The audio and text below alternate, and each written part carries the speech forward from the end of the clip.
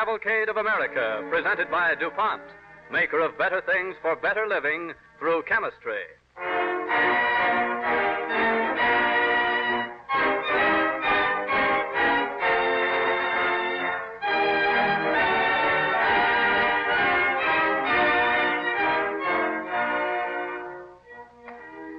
We'd like to tell you the story of a woman who worshipped a man who was wrong. The woman is Theodosia Burr. The man, her father, Aaron Burr. In the American way of life, Burr was wrong. He dreamed of an empire in what was to become part of the United States.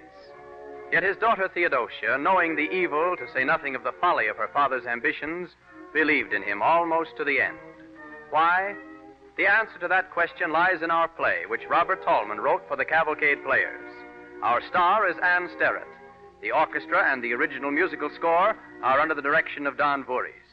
DuPont, maker of better things for better living through chemistry, presents Ann Sterrett as Theodosia Burr on the Cavalcade of America.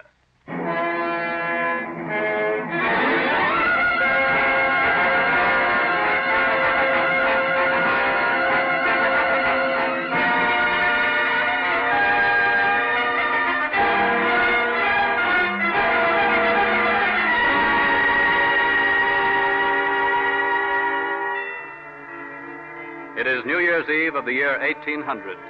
In the stately dining room of the mansion house of a country estate in lower Manhattan, the host, a handsome, magnetic little man in maroon waistcoat and fluffy white stock, is proposing traditional New Year toasts. He is Aaron Burr. And now, ladies and gentlemen, I offer a third and final toast.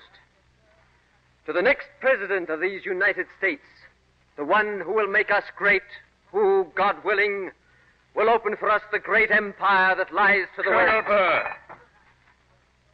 Yes, General Hamilton. Your hospitality tonight has afforded me much pleasure. I trust I shall have no occasion to alter that view. I believe I was merely proposing a toast, sir. Colonel Burr, you well know my views on Thomas Jefferson. You only seek to provoke me. General Hamilton. This is not the first occasion, sir. General Hamilton. My apologies, Miss Theodosia. But I feel very strongly in this matter. But, General Hamilton, how do you know Father's toast was to be Thomas Jefferson? Why, his democratic sympathies are notorious. But, General Hamilton, I thought we all believed in democracy. Well, when you put it that way, Miss Theodosia... Thank you. Ladies and gentlemen, if my father will permit it, I should like to propose the next toast. Of course, Theo, my dear. To the next president of these United States. The one who will open for us the great empire that lies in the west. A toast, ladies and gentlemen, to the great unknown. Well spoken, Miss Theo. And now let us drink once more, good people, to Miss Theodosia Burr, diplomat extraordinary, the wisest and most beautiful of American politicians.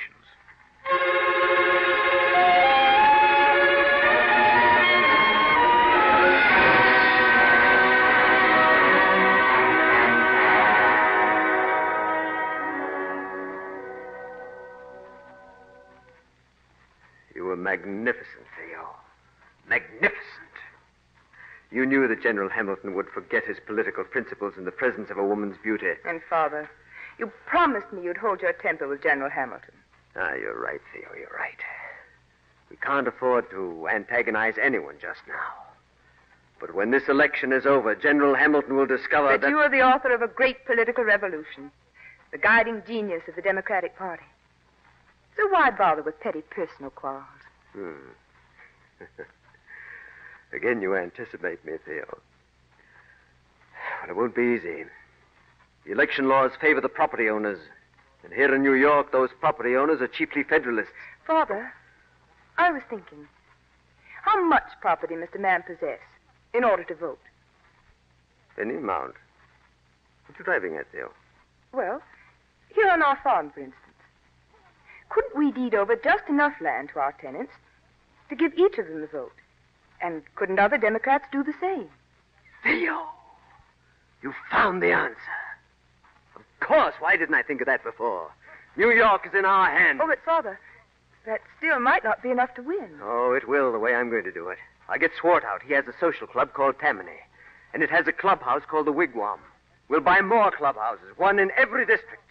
And everyone who joins becomes a part owner and also a voter. But if these new members of Tammany have no property in the first place, how are they to purchase a share in one of these new clubhouses? We'll give it them.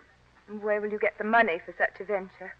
Oh, I'll raise a campaign fund. It won't be enough. Theo will need money. A great deal of money. Joseph Alston. He's one of the richest men in the South. Theo, you'll invite Joseph Alston here to tea tomorrow. Tomorrow? Oh, but I've already invited Washington Irving for tomorrow, Father. Put him off, Theo, and see Joseph Alston tomorrow. For me. All right, Father, if you insist. Thank you, my dear. I was sure that you would.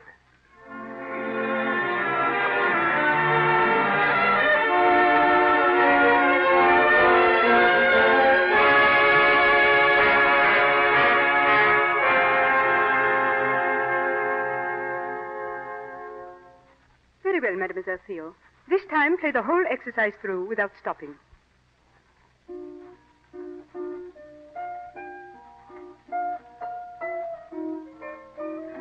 Oh, sorry. I can't keep my mind on the music today, Natalie. You are thinking about young Washington Irving, no?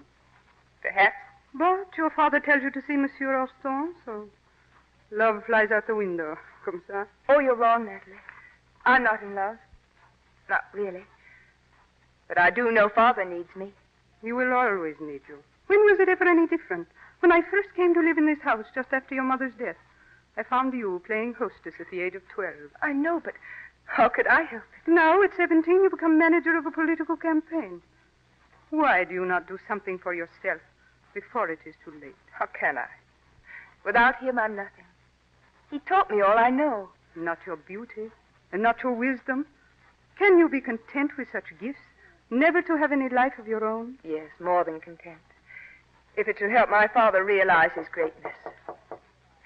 Yes, what is it, Pompey? Miss Theo, Mars Austin has arrived. Oh, I'll meet him on the terrace, Pompey. Yes, Miss Theo. Coming along, Natalie? Oh, thank you, no. I think I stay with my music. Mademoiselle, remember what I said. Miss Theo, Welcome to Richmond Hill Farm, Mr. Alston. how delighted I was to receive your invitation. How surprised. How very lovely it is out here. You like our Manhattan springtime, Mr. Alston? I find it a bit chilly, miss. Oh, you'd rather go inside. No, not at all. I was just admiring the view of the river from here. The Hudson. How I love it. Can you believe it, Mr. Alston? Father thinks Manhattan Island will someday be an enormous city, like London or Paris. Indeed, he may be right. I'm told that more and more of the Boston trade puts in here these days. And I suppose you're eager to get back home to your plantations, Mr. Alston. I have remained thus long only in the hope of seeing you again. You flatter me, sir. How lovely you look today. And you seem changed. Before you were so cold, so distant. I didn't mean to be, Mr. Alston. Truly, I didn't. That is, Father and I shall miss you most awfully. Oh, I had no idea Colonel Burr held me in so high regard. Oh, he does indeed, Mr. Alston. He thinks of you as, why, almost as his own son. Theo, if you could only know what happiness those words have given me. Oh, Mr. Alston, please, I didn't mean... Oh, there's Father, coming up the drive. Hello! Greetings, Alston. How are you, Colonel? Well, sir, that's a handsome mount you have there. Southern horseflesh, Mr. Alston. The best. Like to take him for a canter? Round the drive? Privilege, sir. Stirrups may be a bit high for you. Oh, they'll serve, I believe. Ah. Join you in a moment, Miss Theo. Careful. He's spirited. Theo, how'd it go? Father, I'm afraid I've made a terrible blunder. You offended him. Oh, worse, much worse. What? I told him you thought of him almost as a son, and I believe he took it for a proposal. Good. When's the wedding to be? Wedding? Well, surely you mean to accept him, Theo. Of course not. I don't love him. And besides, I'd have to live down there. In South Carolina. Away from you, Father. Oh, you'll get used to it. Married couples aren't always in love at first, Theo. You talk as if it were already decided. You will decide it, Theo. Because I trust your mind as if it were my own.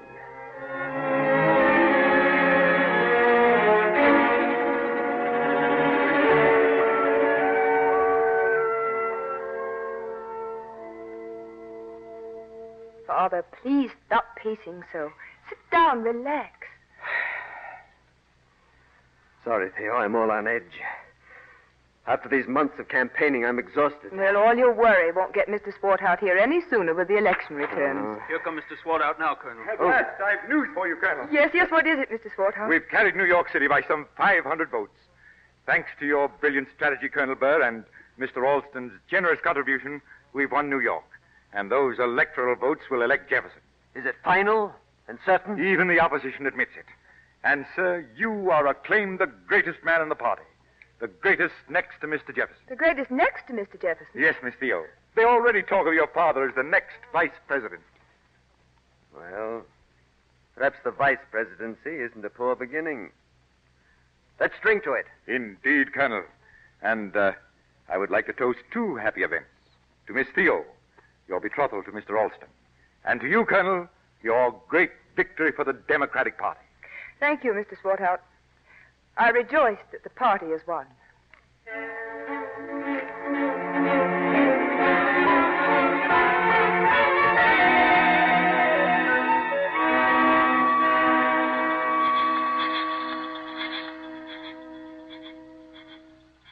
Oh, those horrible night sounds beginning again. Isn't it ever any different on this dreary plantation, Natalie? Close the window. Shut it out. Madame, I do not like it any better than you. But I say it is my job. I am philosophical. Your job is wife to Monsieur Alston. Voila. And I'm homesick, Natalie. For New York.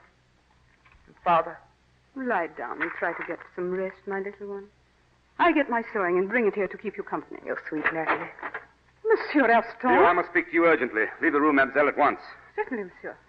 Good night, madame. Joseph, have you gone mad? Speaking to Natalie like that, bursting into my room without knocking? And who has a better right? Now listen to this. Listen carefully. It's an item in a New York paper that just arrived. Alexander Hamilton foully assassinated by Aaron Burr. Under the cloak of the Code Duello, the iniquitous vice president has at last fiendishly done away with the arch-enemy to his schemes and intrigues against the Republic, the glorious soldier and statesman, General Alexander Hamilton. Joseph, give me that paper. For this I poured my inheritance into your wretched father's career, to bring disgrace on my family. But this is just the Federalist account of it, Joseph. Hamilton was always provoking, Father. Must have been a matter of honor. What does your father know of honor? Didn't he gain his present lofty position by intrigue and conniving every step of the way? You call it intrigue. I call it brilliant strategy. And marrying you off to me against your will. That was brilliant strategy, too, wasn't it? Joseph, you knew. You thought me so stupid. I did love you. I hoped I could make you love me. At any rate, I told myself the marriage did credit to my family. And now this. I married you to help my father of my own free will, Joseph. And I'd do it again. Aaron Burr is a great man. I'd think so even if he weren't my father. Then go back to him. You hate it here so much, go on back. You'd really like to turn me out, wouldn't you? Save your face with your fat, pompous friends. Theo. But you can't. Because that man you hate so, Aaron Burr, is going to have a grandchild. It's funny, isn't it? Isn't it, Joseph? Theo, I must remind you. The name of our son will be Alston, not Burr. And he'll be my son, not Aaron Burr's. Remember that, Theo.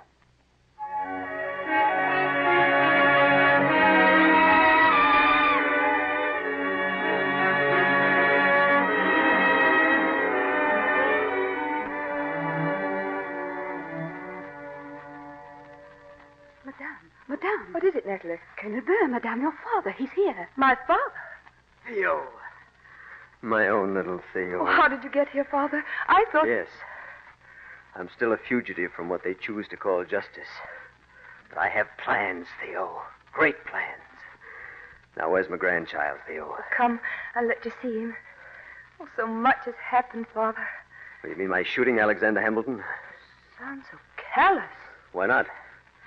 Hamilton was finished long before that duel. When I shot him, I did him a favor. I made him a great man.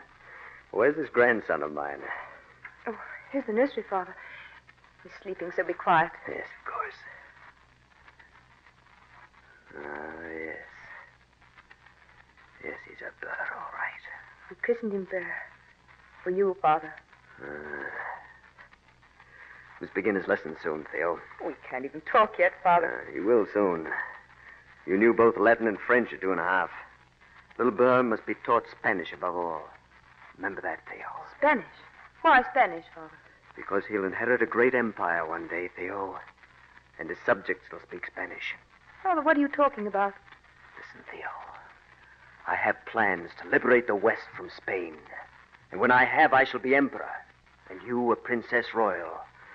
And this little man the heir to a great crown. Father, that doesn't sound like you. Doesn't sound like us. You question my plan? I do. Ought not the West to be joined to the United States when it's liberated? Surely its people want democracy. This country breaks off at the Alleghenies. It must be 2 or more nations. And as for democracy, I don't savor that pack yelling for my blood in Washington. I was wrong when I credited the common people with intelligence. Oh, but Father, that doesn't sound like you. This is wild. I hate to think of you believing it. Oh, come along with me, my princess, to where my armies are gathering, to the west. I can't. There's Joseph. What about my husband? You've handled Joseph before, Theo. You can do it again. For me.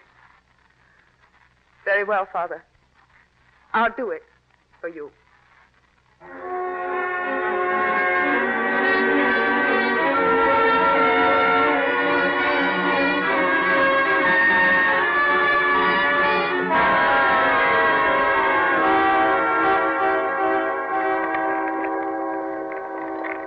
Where are we now, Father?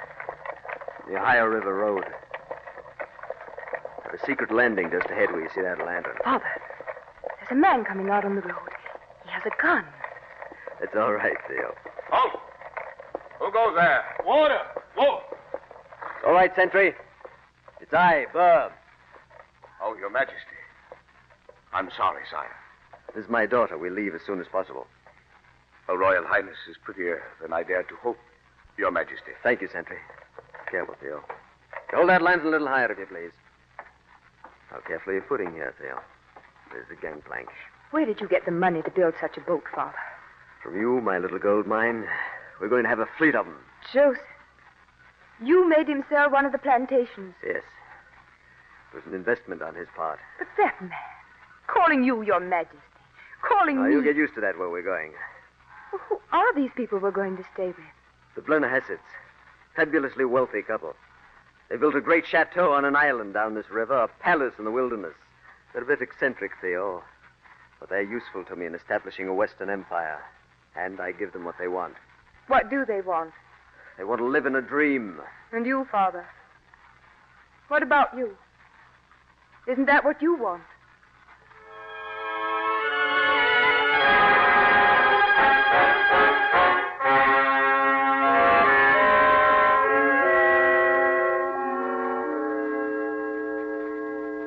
Your Majesty, how much longer are we going to have to wait for these armies of yours to materialize? Now, don't rush His Majesty, Harmon. After all, an empire can't be built in a day. Rome wasn't, you know. I suppose not. Blennerhassett, going just as fast as I can. The moment Jefferson declares war on Spain, But we can't be absolutely sure Jefferson will declare war, Father. Supposing he doesn't. I suppose he doesn't, Your Majesty. Then we'll float what forces and supplies we have down to New Orleans and join General Wilkinson's army there. The Spanish border forces are exceedingly small. After all, Harmon, what's a few £1,000s to all the gold of the Aztecs? And the ambassadorship to the court of St. James. Listen. Listen. What's that? A marauder landing on my island. Fetch me my musket. I said get me my musket. I distinctly heard a marauder. My way, I said I'm going in there. Joseph, our prince consort. Prince Archduke, what nonsense. Theo, go and pack your things. You're coming home with me at once. Joseph, you will remember your manners. I'm sorry, Theo. Colonel Burr, madam, but there's no time to lose. Joseph, it's no use. I'm going to New Orleans with Father. Theo, you're mad. They're talking of arresting the whole lot of you for treason. You're not safe here. I'm safe wherever my father is, Joseph. You've done this to her, Burr. Taking her away from her home, her child, to follow this crazy dream. You have her hypnotized. Hypnotized, Alston? Hardly, my dear fellow. Theo is a woman with a mind of her own. You tried to fit her into your narrow little world, but she was too big for it. Now you come here gibbering about hypnosis. Go on back to your swamp. Theo and I have had enough of you. Whether she's interested in me or not, she should know her son has been ill.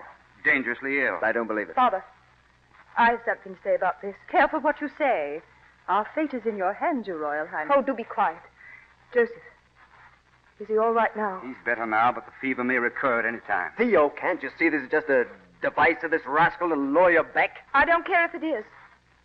I want to see my little boy. And I'm sick of all this royalty rubbish. You're living in a dream. All of you. What? Yes, you too, Father. My little boy is sick. He needs me. That's real. People are real.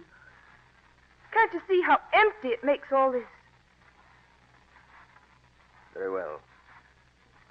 You may go to your child, Theo, but remember, when the Empire is established, I expect you to fulfill your obligations. Well, I won't.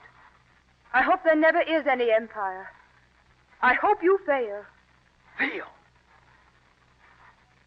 You really mean this? I really mean it. That's the only thing that ever could have made me fail, Theo. The only thing.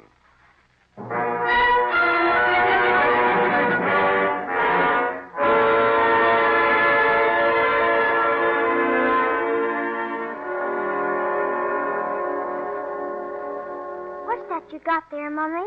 It's a present from your Gampy Burr. It's a musical box. Listen. Oh, it's pretty. Very pretty. When will I see Gampy again, Mummy? I don't know, darling. Your Gampy's in terrible trouble.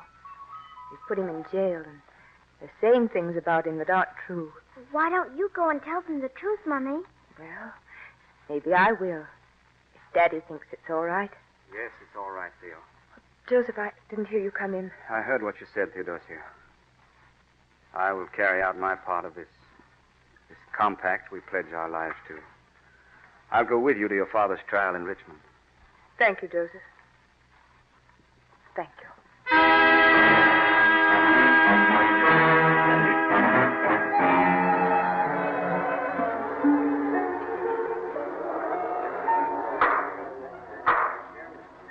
Case of the United States versus Aaron Burr, charged with treason and misdemeanor.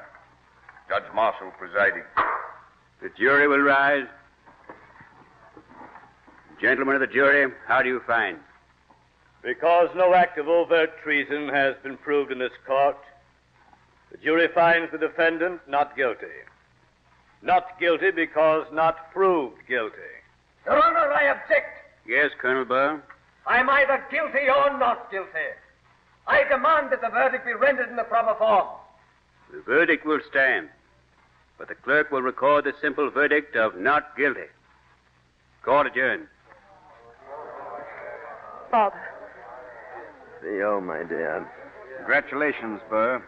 Thank you, Joseph. What will you do now, Father? Can't stay here, that's certain. Perhaps England will have me for a while, and then France for a while. When I run out of countries, maybe they'll let me come home. I wish I could go with you. No, Theo, you go back with Joseph. You two forget about me. I've been bad luck to you, as I've been to everybody. Goodbye. God bless you both.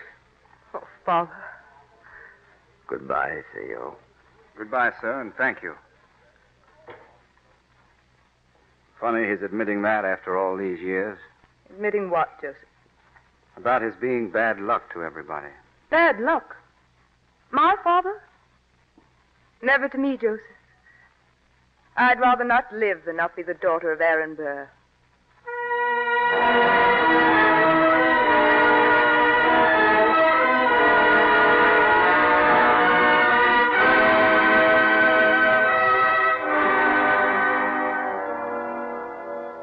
Theodosia Burr followed her father's fateful star with a deep devotion and glowing faith. Through her wise decision in his great crisis, we of today are better able to understand the brilliant but tragic destiny that overshadowed Aaron Burr.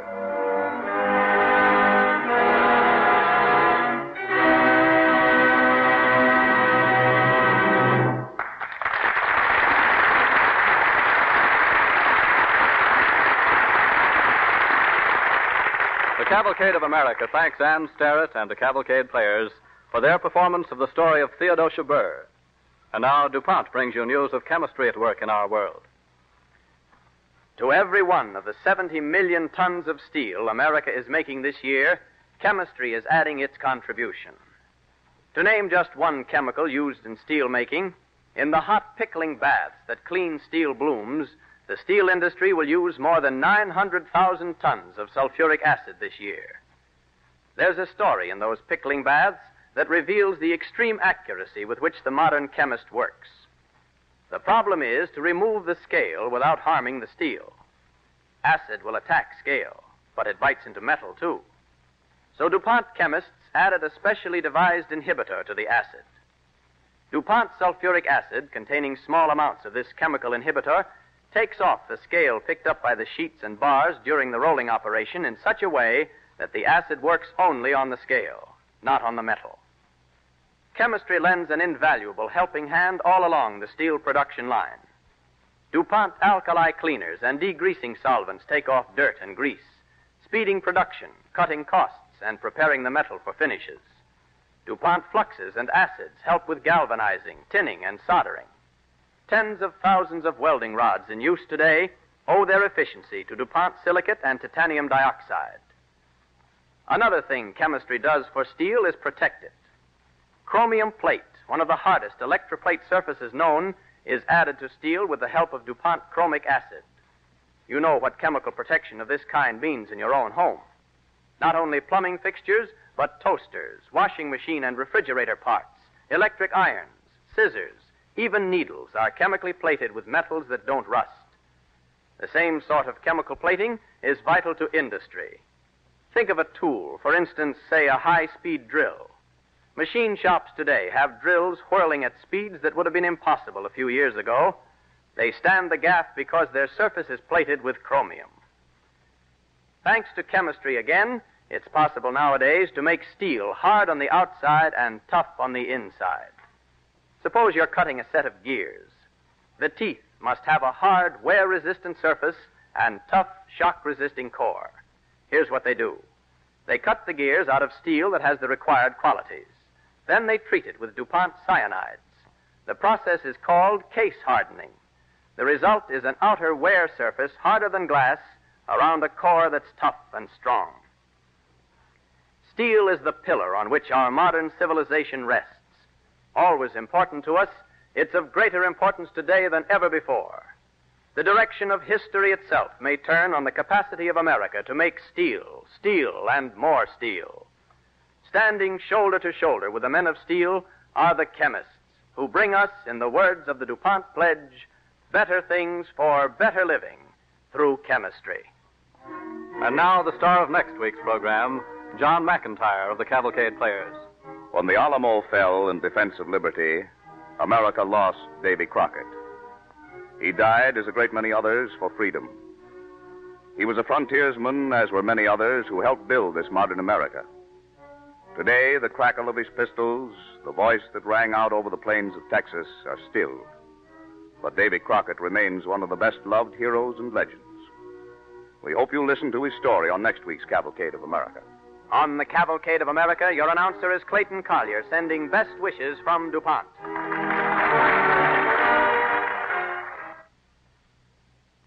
This is the National Broadcasting Company.